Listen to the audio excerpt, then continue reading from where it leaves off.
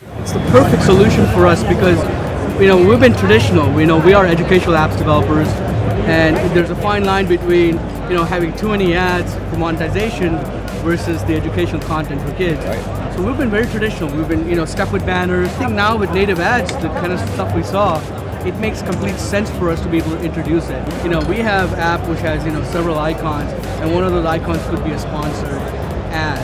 And it makes complete sense. Not intrusive, but will do the job. Being able to make the icon or make the ad look like the app is the most exciting part. Because so far, the issue is you have the content and you have the ad, and they don't seem to mix, and they don't seem to fit.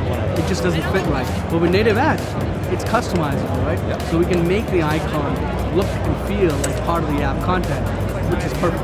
And that's not a problem. So I was very excited. As soon as I get back, that's going to be my first thing to say. Let's get native ads on it. Yeah, fantastic.